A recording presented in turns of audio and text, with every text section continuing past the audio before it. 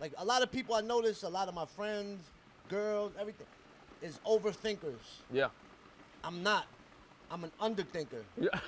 Yeah. Dead ass. I'm an underthinker to the point where I'm just like, I'm not gonna give that shit no power, no more energy.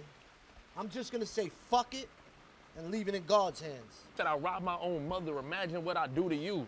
And that's true. Once you rob your own mother, it's like everything else. It's food. It's fair game. Who the fuck are you?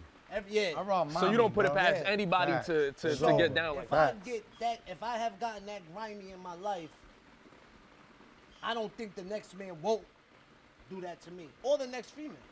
And Yeah. I've been in situations with females where I'm smashing and they on the phone with their fucking husband. Word. So like, it's my trust is like, you gotta earn that shit. I'm not a person that gives trust. You gotta earn that trust. Some Who do you people give you the trust? trust. Myself. That's it. That's it. You know what I'm saying? How they I earn still it? think Busy schemes on me, and How I've do been they my earn manager your- for like 15 years. How do they earn your trust if you I can't You explain. can't. it. There's no way. Just- There's no It's way to know unearnable. Yeah. How you earn my trust? I don't know. But what I you just can trusted earn, you. what I will say Well, I you think can that's earn by is action, you is might what not I'm be saying. able to earn his trust. And I've been working with them for a long time, so I've learned this. You're never gonna be able to earn his trust, but you can earn his loyalty. That's a fact.